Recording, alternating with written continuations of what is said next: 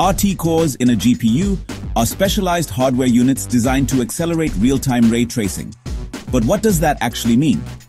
Ray tracing is a rendering technique that simulates the physical behavior of light to create highly realistic graphics.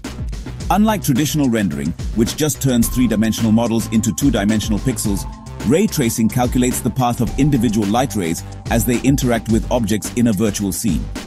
This means it can show how light bounces, how shadows form, how reflections appear, and even how light bends through transparent objects. The result? Incredibly lifelike visuals. Now, why do we need dedicated RT cores for this? Ray tracing is extremely computationally intensive. Before RT cores, it was mostly used for movies and animation, where rendering a single frame could take hours.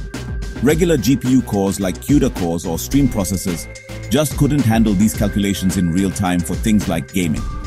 RT cores accelerate two main tasks. First, they quickly figure out where a light ray hits an object. Second, they efficiently search through complex three-dimensional scenes to find out which objects a ray might touch, using something called a bounding volume hierarchy, or BVH. By taking care of these heavy tasks, RT cores free up the rest of the GPU to handle shading, texture mapping, and other jobs. The outcome? Real-time ray tracing in games and apps.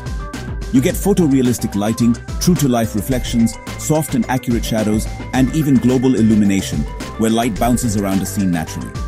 In short, RT cores are like shortcuts in the GPU that make advanced graphics possible in real time. Like, share, and subscribe to Soft Tech Explorer.